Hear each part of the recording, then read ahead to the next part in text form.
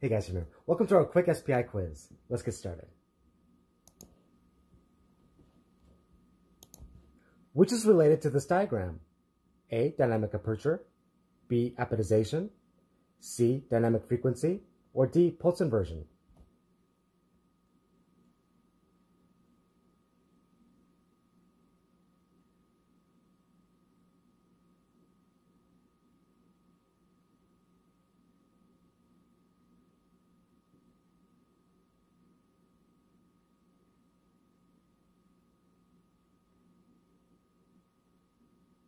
The answer is A. Dynamic aperture. Which does not happen when the image on top changes to the image on the bottom? A. Focal depth decreases, B. Far field angular resolution increases, C. Frequency increases, or D. The far field divergence decreases. So what happens when this top image changes to this bottom image?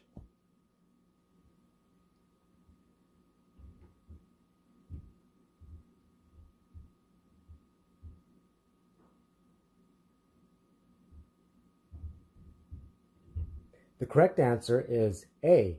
Focal depth does not decrease. This diagram represents dynamic aperture. The function of a dynamic aperture is to essentially move in and out electronically between a small crystal and a large crystal. Now, when you have a small crystal, that means you're using a lower frequency, your focal depth decreases, and your far field diverges more dramatically, thus decreasing your lateral resolution. When you use a large crystal, your focal depth increases, thus causing your far field to diverge less. This will increase your lateral resolution. Instead of switching out small and large crystals into a transducer, we use a dynamic aperture. By the way, aperture is also another fancy word for ceramic, element, active element, and PCT crystal. When you use the dynamic aperture function, this will cut off the voltage to the outside crystals, making it essentially a smaller crystal. So when we go back to this previous diagram, this essentially is a large crystal. Even though there's multiple little crystals here, you treat this as a large crystal. Each one of these teardrop-looking structures is a voltage coming down from the wire to excite these PCT crystals. Each crystal has its own cable with its own line of electricity.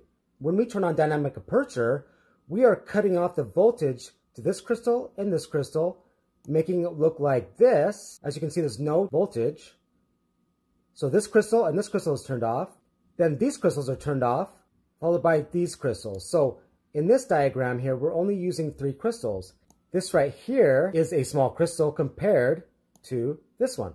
When we use less crystals on the outside and make it a smaller crystal, essentially, this is using a lower frequency. This will decrease your focal depth, and this will make your far field diverge more dramatically. And this will decrease your lateral resolution. When we increase the number of crystals on the outside, this will increase our frequency, this will increase our focal depth, and this will decrease our divergence in the far field, thus increasing lateral resolution. This is a great way to switch between a small crystal and a large crystal without manually switching in and out the crystals. So back to this question, which does not happen when the image on top changes to the image on the bottom?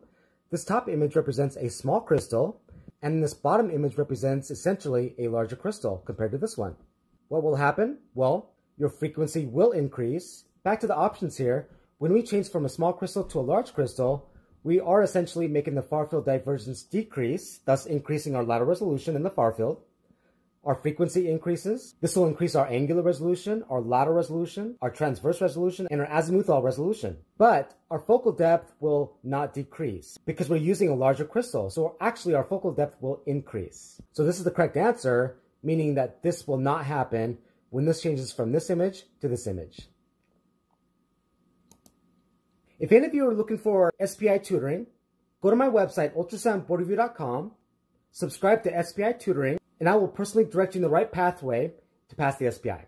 If you're looking for mock exams, you can also subscribe to our mock exams on our website as well.